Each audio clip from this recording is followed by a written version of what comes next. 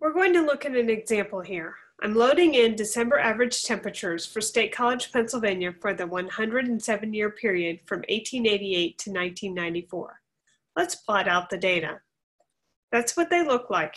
It's a scatter plot, or if we like, we can view them in terms of a line plot by clicking this radio button.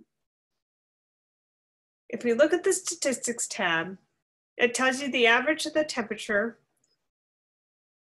is 30.9, just under 31 degrees Fahrenheit.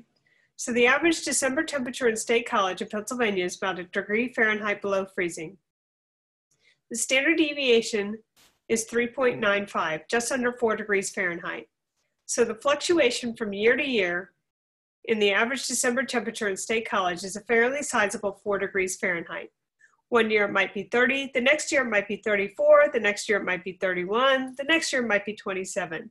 That gives you some idea of the fluctuations. And of course, we can see those fluctuations here in the plot. Now we can calculate a trend line. Let's go to the Trend Lines tab. This calculates a linear trend in the time series. It tells us there's a trend right here of 0.025 degrees Fahrenheit warming per year. Or if we want to express that in terms of a century, 2.5 degrees Fahrenheit warming per century. That's the warming trend in State College, Pennsylvania.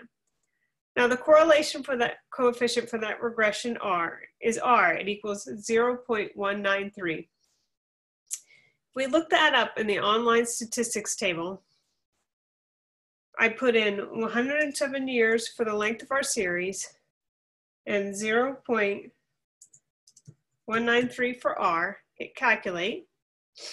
We look that up in the online statistics table.